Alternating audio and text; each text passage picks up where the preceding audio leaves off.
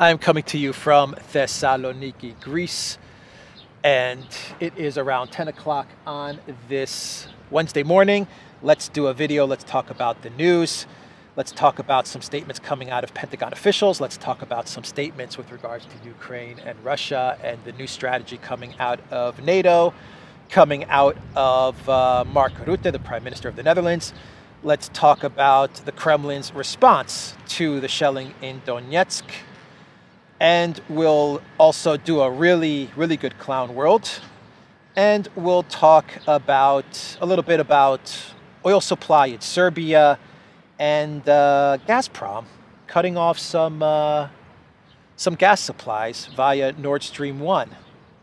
So let's, and Biden is going to be going to Saudi Arabia in July. We also have that story as well, since we're talking about oil.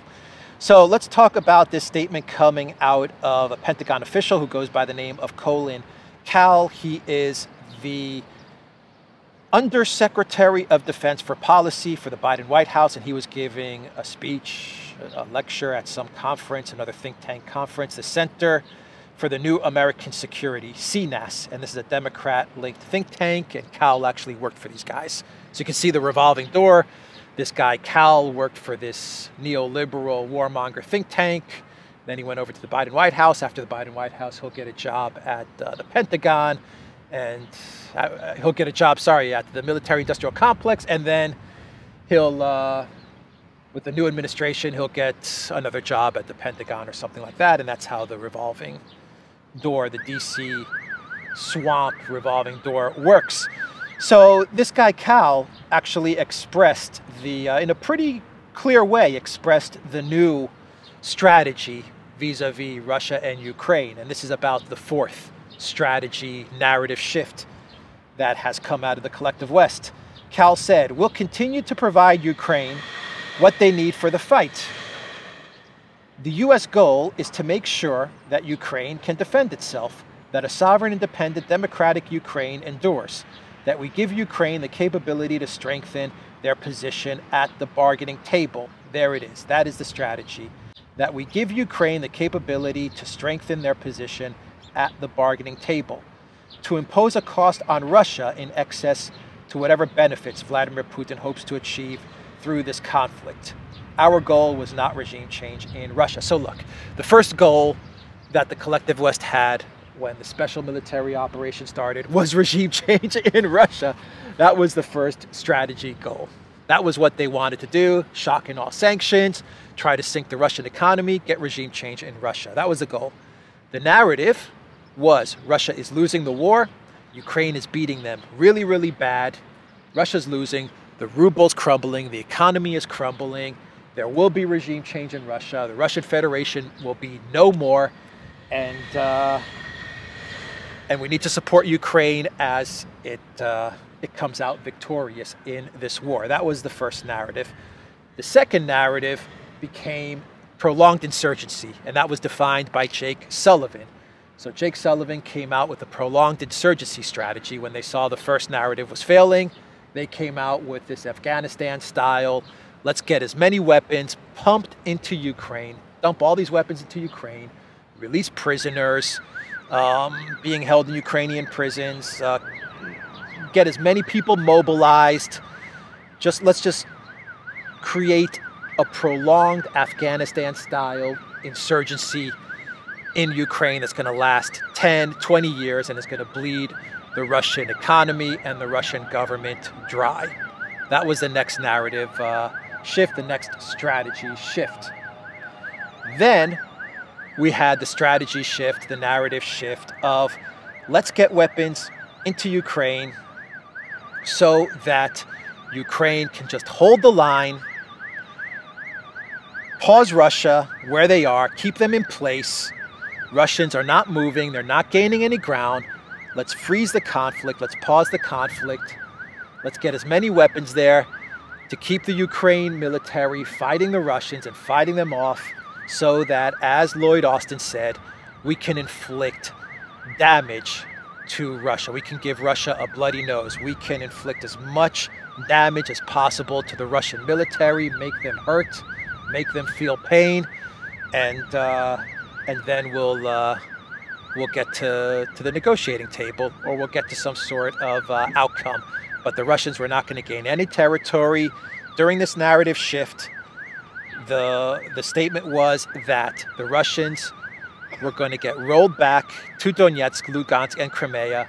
They were not going to hold any territory, and the Ukrainians were going to get these weapons to hold Russia in place and to get to a negotiation, which basically moved everything back to where they were as outlined by, say, the Minsk Accords, or before the special military operation started. In other words, Lugansk, Donetsk, parts of Lugansk and Donetsk, and Crimea.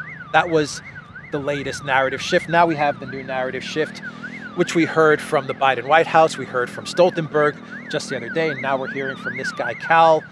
The narrative shift is, let's get whatever weapons into Ukraine that we can get in there that can inflict serious damage to Russia, to Donetsk, perhaps embarrass the Putin regime, perhaps sow distrust, sow doubts in the Russian public, do whatever damage we can to the Russian military so that when we get to the negotiating table, when Zelensky can negotiate, he has some leverage over Russia and over Putin. That is the goal. But this latest narrative shift comes with the admission that whatever territory Russia has, they're going to keep. Let's just not let them get Odessa. Let's prevent them from getting Odessa. Cal said that, actually Cal accused, this guy Colin Cal accused Putin of having imperial ambitions and seeking to reclaim territory that he believes belonged to a glorious past of the Russian Empire. With Ukrainian troops being stalwart defenders and holding tough, Cal said he did not think the Russians would have the capacity to achieve those grandiose objectives. He's saying this because he's referencing the Russian Empire and Putin's plan of returning this territory that once belonged to a glorious past. He's saying this because he's talking about Odessa. Their strategy right now, their goal right now is, let's shell Donetsk. Let's try to get guided missiles, because Cal announced, this guy Colin Cal during this conference announced that the Pentagon is going to send MLRS HIMARS with guided missiles that he says will do serious damage to the Russians. It won't change the outcome of the war, but it's going to do serious damage to Putin and to the Russian military, perhaps even Russian territory. But all of this is being done so that whatever territory the Russians hold is stopped there. Full stop. Kherson, Zaporozhye is lost. It ends there.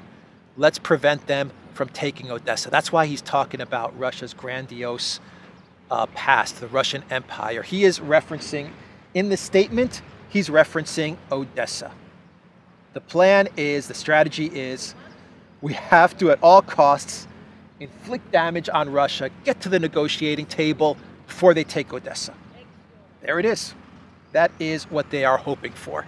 And that is why this guy Cal, during the same conference, he said that the U.S. is sending heavy guided missiles with a range of 70 kilometers for use with HIMARS, multiple rocket launchers.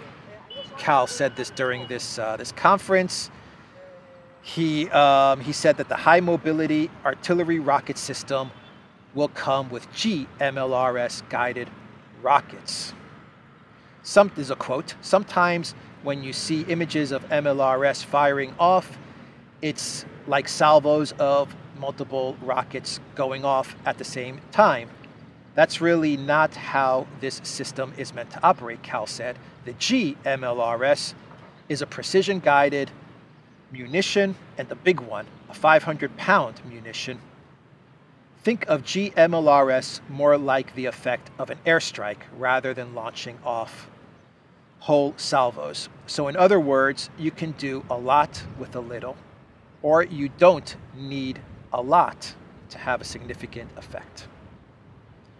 This guy Cal, he lays it all out there. He lays out this fourth or fifth narrative strategy shift. He lays it out there in perfect detail. So now they're going to send these precision-guided missiles to Ukraine. What is the goal? Shell Donetsk. Create distrust. Create doubts in Russian society. Create anger in Russian society. And get these guided missiles. Hopefully Ukraine can sneak some of them through to the front lines. Remember, the Russians are going to be targeting these missiles from the minute they cross the Poland-Ukraine border. They're going to track these missiles. They're going to take out whatever they can. But the goal is, let's try to get some of these in place so that we can do damage to Russia, to the Russian military. Perhaps get one of these missiles to even hit Russian territory, perhaps hit Crimea, embarrass Putin, embarrass the Russian military, so that before they make a move on Odessa, we get them to the negotiating table. Inflict a political cost on Putin, inflict a PR cost on Putin, so that he says, okay, let's take what we have, let's stop it there, and let's end this. That is their strategy, that is their goal. That's the new narrative. So, with that said, we actually have a Ukraine official, before I get to NATO and to what Mark Rutte said, we actually have one of Zelensky's aides admitting that the Ukraine military actually hides out in apartment buildings because they believe that that's how they can better fight the Russians. And this came out of Mikhail Podolyak, who's been making a lot of media appearances. He said to the New York Times in an interview that the Russians fight poorly in the cities, which is a lie. Everyone knows that the Russians are fighting superbly in the cities. But anyway, his excuse is that the Russians fight poorly in the cities, and that in the cities it is possible to maneuver and find cover, and you minimize losses. You can resist a longer time and inflict significant casualties on the Russians. So Podolyak admits that Ukraine military, they're purposefully using civilians as human shields and hiding out in apartments and using urban warfare to inflict damage on the Russian military and to what they believe will be to slow the Russian military progress down, because they believe that the Russians are not, at least his statement, the Russians are not good at fighting urban warfare. But we know that the Russians are probably the best at this moment in time at fighting urban warfare. But he's pretty much admitting that, yeah, we are hiding out in cities and we're using those people as human shields. And the New York Times is fine with that. They're like, okay, no problem, according to the New York Times. So NATO, we had Mark Rutte come out with statements that NATO and Mark Rutte come out with statements which pretty much fall in line with what this under defense secretary said in the United States and what the Biden White House strategy narrative shift is. Remember, the EU, NATO is always like a week behind the US, and the EU is always like 2 or 3 weeks behind the US, the talking points, the new narratives. It always takes them like a couple of weeks to catch up. But NATO, Stoltenberg, he's at The Hague, and he's meeting with Rutte and all these EU officials. And he said that Ukraine must get more NATO heavy weapons, and that NATO is trying to adapt to the constantly changing demands from Kiev. And he said that, quote, Ukraine should have more heavy weapons, and NATO allies and partners have provided heavy weapons, and they are also stepping up. So he's kind of echoing what this Undersecretary of Defense said. Let's get heavy weapons. Let's try to inflict whatever damage we can on Russia so that we strengthen our negotiating hand and we prevent a move towards Odessa. I believe that they have Odessa on their mind, even though they may not say Odessa. When they refer to Russian Empire in any statements, when they refer to Russian Empire, take it to the bank. They're talking about Odessa.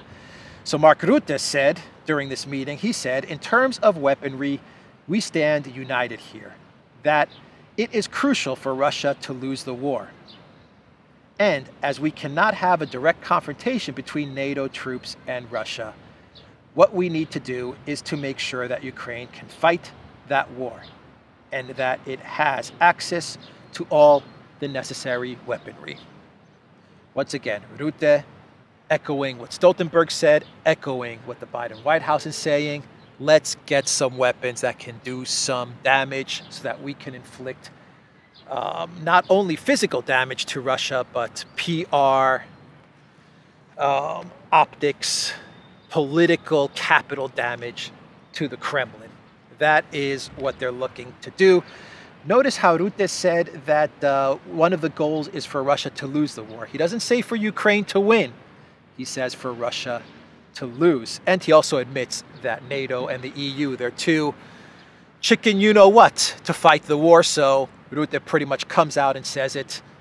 We're going to let the Ukrainians fight the war on our behalf.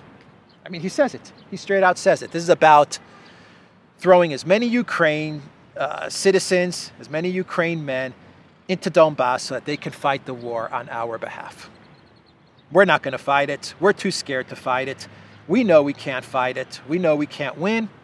And so Rutte is saying what we have to do then is to make sure that Ukraine can fight that war, that it has access to all the necessary weaponry. We'll give you weapons, Ukraine. We'll give you whatever we can provide, whatever we can give. Just fight the Russians to the last Ukrainian so that we don't have to. That's an outright admission from the Prime Minister of the Netherlands. Fight the Russians to the last Ukrainian. That's the EU plan. I mean, the EU, for its part, the Commission, the European Commission, you know, if you said that that is the stick that they're hitting Ukraine over the head with, you can say that they are giving Ukraine some sort of carrot, though it's a carrot that may take 20 years to get to, if they even get to it, and that has to do with getting it to the European Union. The EU Commission is saying that they are going to support a candidacy from Ukraine. They've come out with a statement saying that saying as much, saying that the Commission does not forget that Ukraine is the only country in Europe where people died, where people were shot at because they were on the streets carrying EU flags. Now we cannot tell them, sorry guys, you were waving the wrong flags. So I guess what the Commission is referencing to here in this this quote is they're referencing the Maidan 2014 with the snipers, and I guess they're referencing that incident. But the last I heard, from what I understand from pretty much all the documented research, and it's pretty much been confirmed, is that the snipers were put in place in order to push the coup along, not in order to they weren't there to take out people carrying EU flags. Actually, the opposite. They were there to shoot at people from both sides so that they can create chaos and get the coup moving. That's my understanding of the snipers. They had nothing to do with people carrying EU flags. They were actually there, probably put in place by the collective West in order to complete the coup d'etat at the Maidan. But anyway, that's what the EU Commission is referencing, and they've given their support for a Ukraine candidacy. So, you know, the stick is from the collective West is fight, fight, fight to the last Ukrainian. The carrot is, in 20 years, whatever is left of Ukraine, if anything is left of Ukraine, yeah, in 20 years you might get into the EU, and that is if anything is left of the EU at that point. So, yeah, that's the carrot and stick. So Russia has actually had some statements they've condemned. The Kremlin has come out and they have condemned the shelling in Donetsk. And you had Dmitry Peskov, the Kremlin spokesman. He has called it barbaric, saying, we're seeing absolutely barbaric shelling of civilian facilities. They're barbaric. In recent days, we've witnessed these shellings intensifying.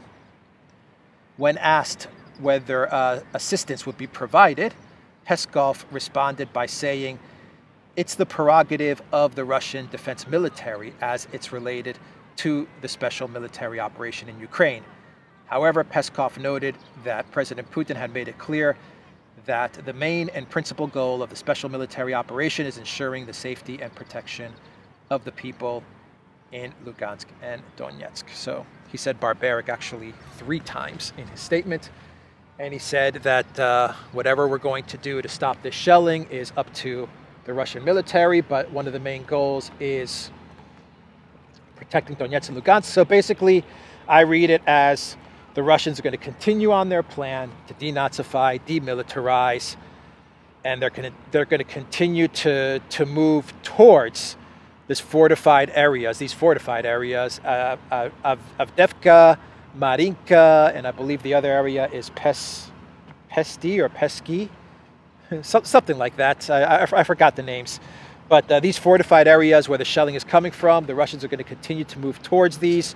They're going to move from the flanks. They're going to encircle these areas, and then they're going to take them out. I believe that's what's going to happen. And obviously the Kremlin understands what's going on, and I'm sure they're going to make some moves in order to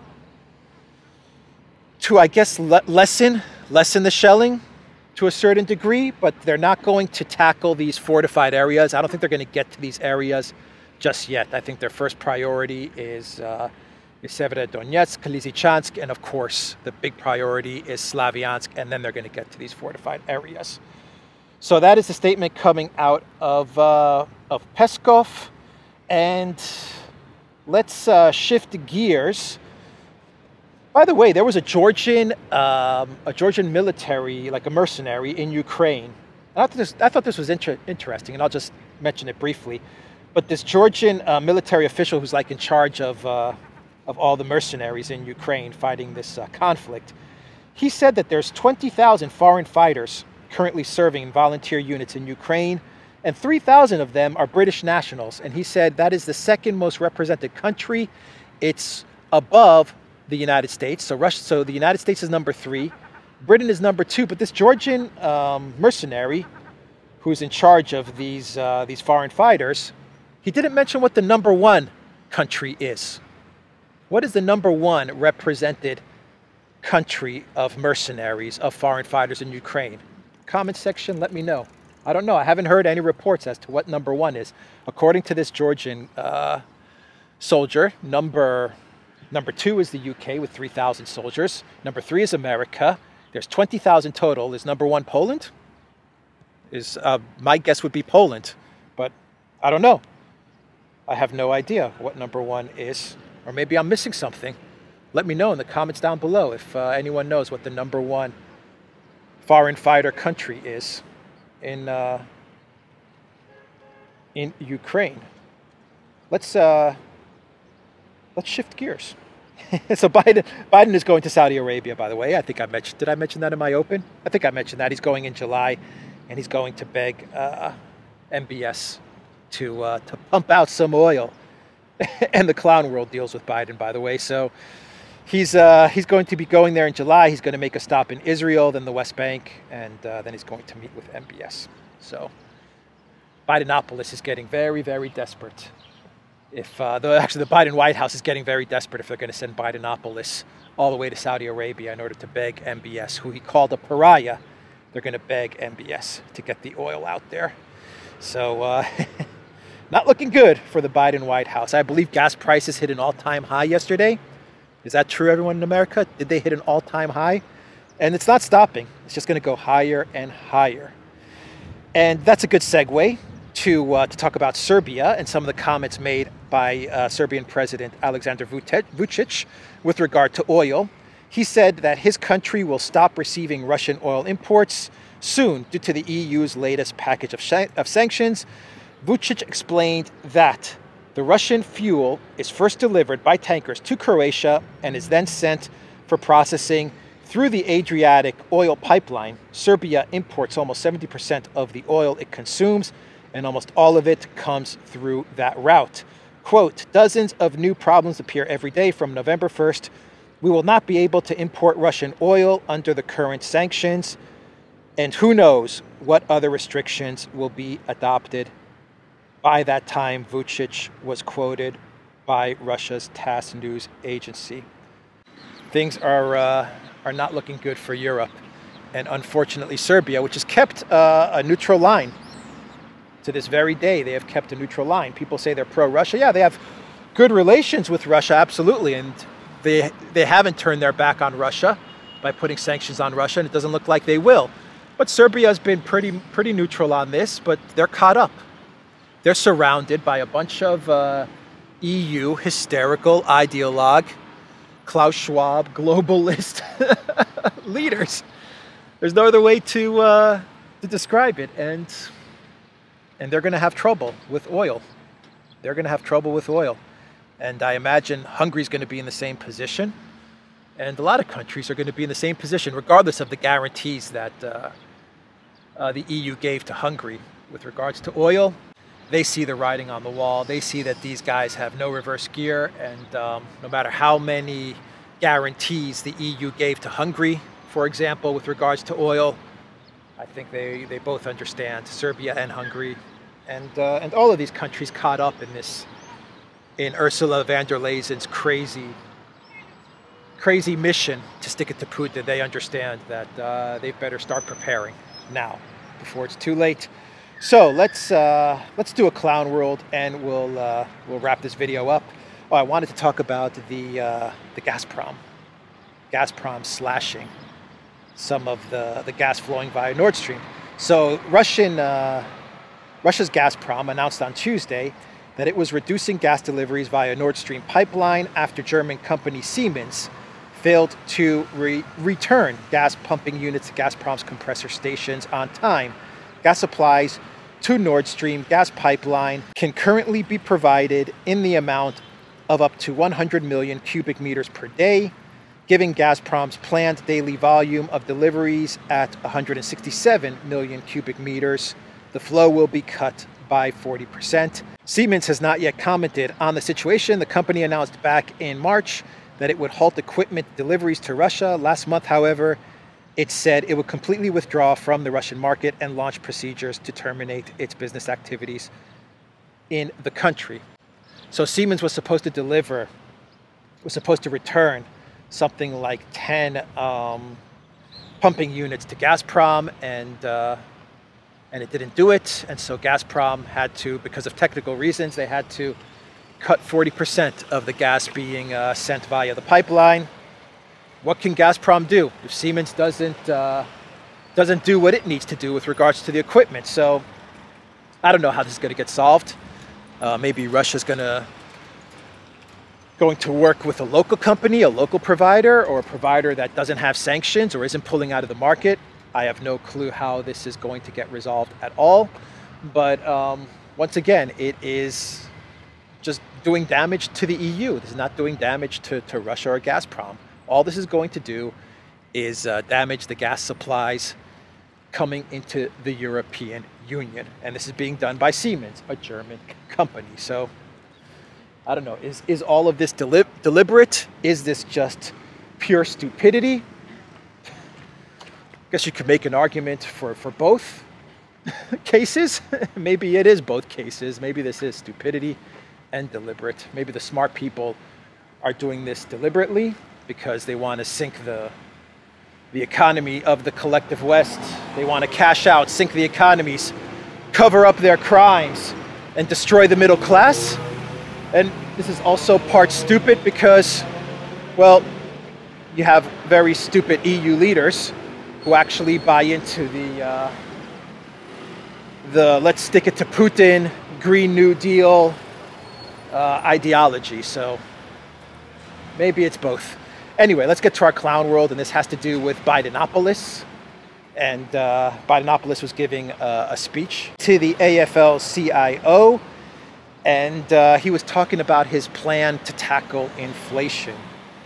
And I'm going to play a video of Biden's speech. And Bidenopolis said, "I don't want to hear any more of these lies about reckless spending." And he was shouting while he was saying this. We're changing people's lives, he said. He loves to say that. We're changing people's lives. Come on, man. Here's the video. I don't want to hear any more of these lies about reckless spending. We're changing people's lives. We're changing people's lives. So that was Joe Bidenopolis. He was talking about his plan to tackle inflation and to get inflation under control. He actually, during his speech, he blamed inflation on people who don't pay their taxes. He threw that line out there again. And he said that everyone has to pay their fair share. Come on, man. But Biden has these little fits of anger. Biden doesn't have a plan. That's it. There it is. He has no clue how he's going to deal with inflation. I don't even know if he even cares. Deliberate or stupidity? We go back. Is this deliberate or is this stupidity? I guess that's the theme of this video. Anyway, I'm going to wrap it up there, everybody. Check out Alexander's channel. Check out the Duran's channel and go to the duran.locals.com. I am signing out from Thessaloniki, Greece. Take care.